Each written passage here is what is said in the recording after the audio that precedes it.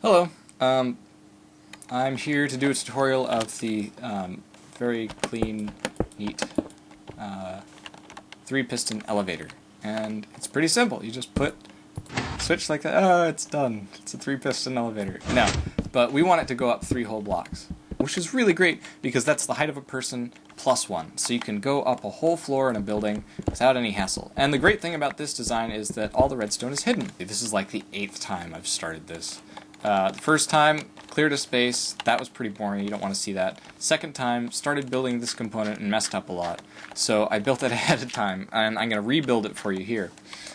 So the first component we need to build is the component that's going to let the elevators go up and down most of the way. There's still going to be one more component we have to make it work right.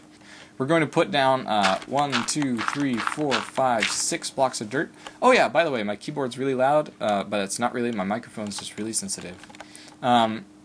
And we're going to put redstone torches. 1, 2, 3 there, like that.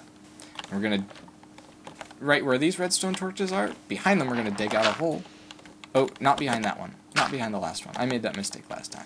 But behind these two, so the one that's on the very, very end, don't do it on that one. Behind these two, we're going to put a hole, and we're going to put a redstone torch. And then we're going to continue this hole out underneath the row of dirt that we did. Oop, not that one. Not that one. And we're going to make it come out to here. This is just great. We're already like halfway done with the first component. Not really halfway done, but most of the problem with this is just thinking of it in the first place. So we're going to put 2 redstone along the top here. Then we're going to put a repeater and set it to setting number 2. And then we're going to put redstone and then a repeater set on 2. Then redstone again, and come around here 2 blocks, and here, and we have, oh, nope, right here we're going to have a repeater, and we're going to set this to the very longest setting, and then redstone, and then a repeater, and we're going to set that to setting number 2, and redstone. Great, we're almost done, and it's getting dark, so now that's almost all the redstone we need, actually, but we're going to put, we're going to continue this little line of redstone out here, just like that, and we're going to put one there, and one there, and one there. So do you see what I've did? It's, so what does this do exactly? Like, this is sort of a funny component that you've made here. But, well, you put a lever on here, and we'll see how it goes. When I first turn the lever on, you'll notice that the redstone goes off 1, 2, 3. And then when I turn it on again, or on again, off again, you know what I mean. When I toggle it, ooh, it goes on 1, 2, 3. So it goes off 1, 2, 3, and on 1, 2, 3. That's really important because we want the elevator to go up and down in opposite ways. So anyway, this is the first component. This is the main component that's going to make your elevator work. But there's one component we're going to need in a little bit. But anyway, I've already built that component over here, so I'm just going to trash this and go over to that one. But that's how you make the first component. Okay, so at this point we have the main component, and we want to hook it up to our triple pistons here just to make sure it works. So what I'm going to do is, and this is going to go to the lowest piston. This one's going to go to the second lowest piston, and this one's going to go to the highest piston. So I'm just going to kind of make a path here. Let's see, this one's going to have to go up 2. So we're going to 1, 2. There we go. This one's not going to have to go up at all. This one's just going to go in. And then this one's going to have to go up 3 or 4 or 5. So we have 1, 2, 3, out, 4, 5. Okay. So it looks like our pistons are going to be right around this block. So I have to continue that over a little bit. Actually, what I'll do is I'll shave a little bit off here. So maybe this isn't a very good tutorial, but this is my first tutorial, so give me a break, okay? Anyway, these are going to actually go to sand blocks. So we're going to make a pillar of sand blocks right where these all intersect. And this is what's going to carry our redstone power. So, now, these things are going to be powered, and we can put pistons next to them, which is great. I love it. So we have our 3 pistons there. We're just going to check to see if it works. Now, what should happen is they should all go up correctly, but then when they come down, they should all go down except for the very last one. So, ooh, they don't appear to go up correctly. So we're going to have to do some troubleshooting here. Now it looks like maybe what we should have done is had this go up less. There we go. So this one actually is going to go up 1, 2, 3, 4. And this one's going to go up 1, 2, and this one's going to go up none. So it goes up correctly now. Now let's see what happens when we turn it off. Oh, isn't that just beautiful? So the last one still hasn't gone down, but that's okay. We don't have to worry about that yet. That's what the second component is going to be for. But now that we've set this up and tested it, and we know it's working, it's a good benchmark point. We just have to deal with that little blip right there. And we're going to make a pulse that comes to here, and makes that go, oh, whoops. It goes to there, maybe. No? Where are we going to make this pulse go? Oh. Going to make it come to here. Yes. Okay, this is an important detail that I probably should have mentioned earlier. Alright, so moving right along. If you're with me so far, that's good. I'm having a little trouble myself, but, you know, it won't be too bad. Okay, we're back. I just tried a couple times to make a pulse generator like I'm supposed to, and I really couldn't figure it out, so I'm trying it again. It's like the 3rd time. The first thing we're going to do is put down a dirt block, and then put a torch on it, then put redstone here, put another dirt block, and redstone, and another torch, and bop, bop. Just like that. We've made a little circle of torches and redstone. Okay, that's wonderful. Now the next thing we're going to do is, from that piece of redstone, we're going to come over. And it doesn't matter which side you do it from, since it's symmetric, but then we're going to come up with a delay block, and we're going to set that to maximum value and put that right there. Okay? So, we're going to attach a switch here, and if all goes well, we should get a pulse out when we toggle it one way. Did you see that? Watch this torch right here.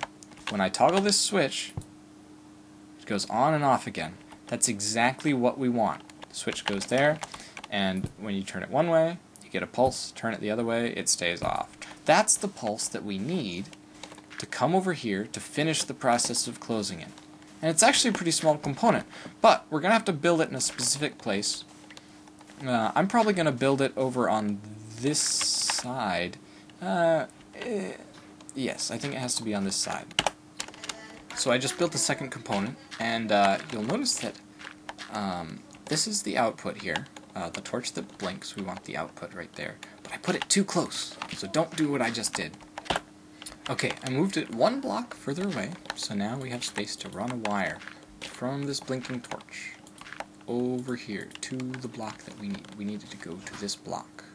So, put sand there, and bop, bop. It should work. Let's see. Oh my goodness, it works. That's exactly what we need. So, we have the 2 components wired in. The only trouble is both of these switches are still manual. So we need to automate that by connecting those switches with redstone wire and put in a master switch.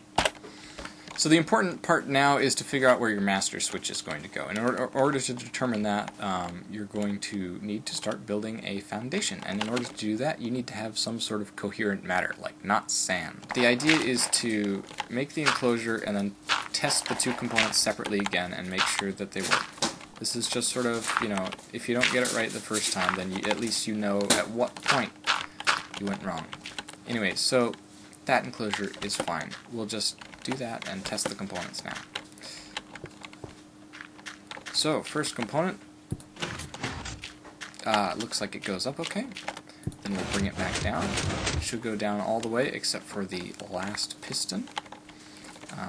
which is still up, so that's correct. And this pulse generator should, yes, bring it back down. So we are good. If you notice that it stops working after you build your enclosure, you should take down your enclosure and make sure that you're not making any accidental connections by putting blocks in. Anyway, so we're going to fill in this space here because we want to hide that redstone. And we're just going to build around some more. So we need to make a staircase going down from the back of that with redstone trailing up to the lever. And you'll notice that when we go and test the lever, it lights up that redstone. All you have to do is remove that switch,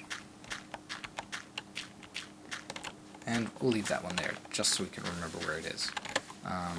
We're going to need more redstone, but we are going to put in a delay block here so that we can make sure the redstone signal gets there. We're going to set it to maximum and bring it right to where that old switch was. And we're going to bring redstone around here, and after we've gone 1, 2, 3, 4, 5, 6, 7, 8, 9, 10, 11, 12 or so, put our repeater and we'll set it to the second setting. Then we'll go 13, 14, 15, 16, 17, 18. Magically get more redstone. So we just keep going. And then put another delay block here and set it to the second setting. So you'll notice it's important. These two delay blocks are the same delay as this one. So this is 4, and this is 2, and 2. I don't know how good your math is, but... So now we're going to connect that right here to the thing that we made before. Component number 2. That's what I'm going to call it. Our switch is right next to the elevator. That is not good. We need to move the switch back away from the elevator. So it's good that I'm finding these bugs before you find these bugs, huh?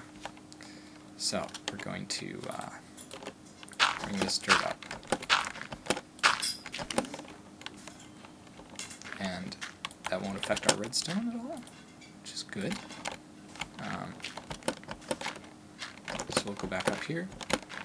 Oop, don't need that. Put the master switch back. Close it, and now let's test it. Oh, there's something wrong with the pulse generator. Ah, yes, so I figured out what's wrong with the pulse generator. We forgot a really important component. The pulse needs to come way later than the rest of the signals, so we need to put a bunch of repeater blocks between this pulse and its target. So we're going to go put 3 repeater blocks here to start, and we're going to put them all on maximum. I think that should be good. If it seems like it's too slow, we can try lowering it and see if that works, but better too slow than too fast, because if it's too fast it won't work. So let's toggle the switch. Up, good, and down. Oh my goodness, it works! Watch this. Up, 3, you're on the second floor. There's no way to go back down right now. That's one of the things, I mean, you guys are pretty creative. You can find a way to get the switch to let you go back down, right? But that's just a matter of making like an OR circuit or something, or, you know, but the point of the matter is it goes up and then it comes back down, and that's what I promised that I was going to show you to do, and it works, and I'm really excited, because this is the second time I've built it, and I'm getting better at it every time, so I hope you could follow this tutorial, and thank you for watching.